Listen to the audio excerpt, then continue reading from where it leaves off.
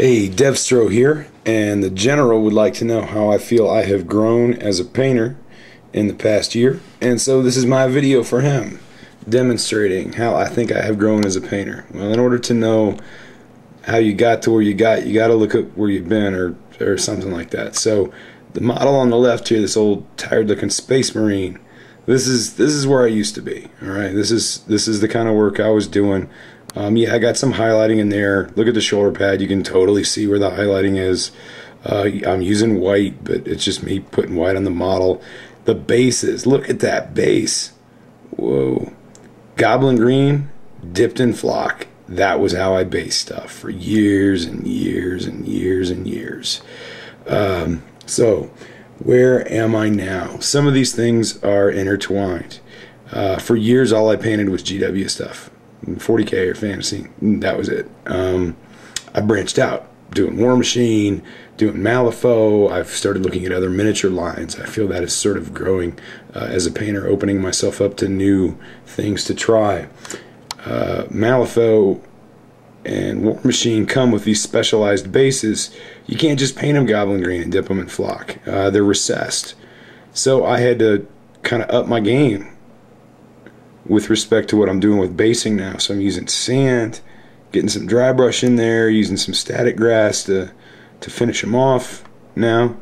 I know I still have room for improvement, but this is in the past 12 months I've started doing my bases that way. I've also gotten a lot better at painting white. Here, painting white is just me putting white on the model.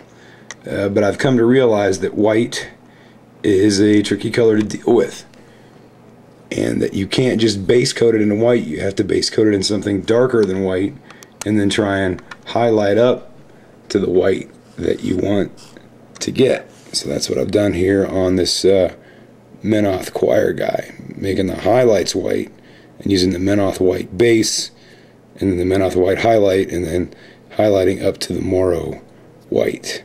I still haven't learned how to properly photograph white, but he didn't say how we have improved as a cameraman over the past year. So, I've started using other techniques as well. On the doppelganger, I know you think he's probably seen her before. I picked up some Ard coat gloss varnish to try and make her backside here look as though it is glistening and moist, and I've used that.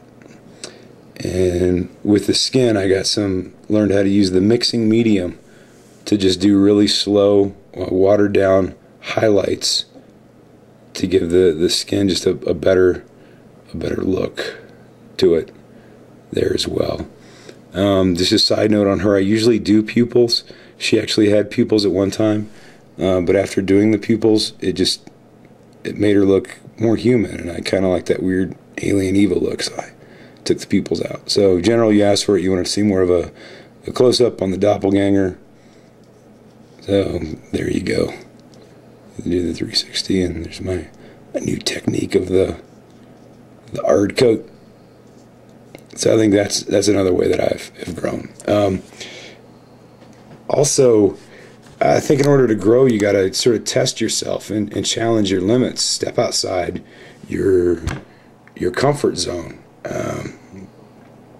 So what I've done is I used to just sort of come up with my own scheme for things, but I thought, you know what, I'm going to try and do studio scheme and paint what the studio painters do and see if I can match their colors and get an end product that looks like it. And that's what I was doing with my Menoth stuff, is to try and match how someone else has done something, instead of just saying, well, I don't know how to do what they did there, so I'll just kind of come up with my own thing.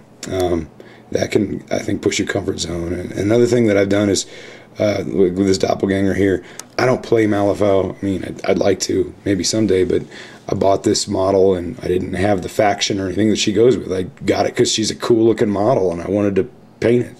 Whereas in the past, I would sort of let the game and game rules and stuff dictate to me which models I was going to acquire and paint. Anymore, I want to paint for painting, and I don't really care what they do in the game or if I can use them. I just would like to sometimes see a model and say, yeah, that'd be nice to paint. So that is how I think I have grown as a painter in the past year. And thanks for watching, and check out the Generalsplatton if you haven't already. He's running a contest.